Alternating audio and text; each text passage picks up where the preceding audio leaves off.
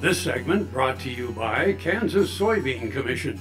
Progress powered by Kansas farmers. African swine fever virus is a terrible disease that obviously affects only swine. This is a virus that would have mortality across all ages of pigs. So African swine fever virus is quite a bit scarier than PEDV. This would be important economically to the swine industry. It's estimated to cause about $4 billion of impact if it were to get into the United States. African swine fever virus, because it is a foreign animal disease and a reportable animal disease to the World Health Organization, requires its status to be listed as a biosafety level 3 agent.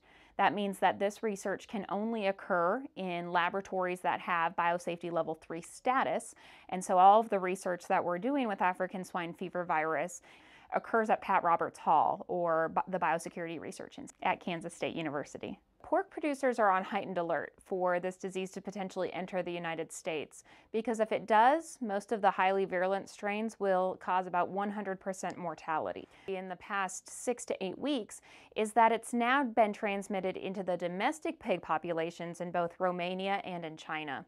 China includes about half of our pig population on a global basis. Because of their high concentration of pigs, predominantly in the eastern 1/3 of their country, as the disease has moved into the domesticated swine herd, it's become a real risk for transmission into the United States.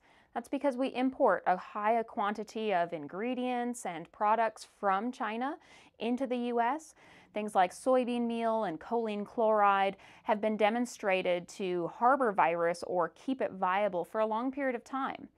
We have recently put a number of resources on our website, www.ksuswine.org, to help producers and feed manufacturers understand what they can be doing to help prevent African swine fever virus transmission into the United States.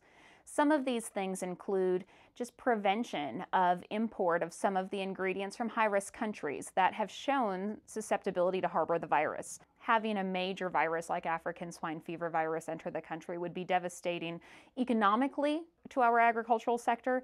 It also, I think, would be very damaging from an emotional perspective as we think about 100% mortality to those affected domesticated herds with no vaccine and no potential treatment.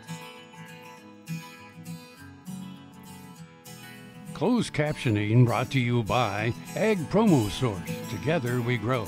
Learn more at agpromosource.com.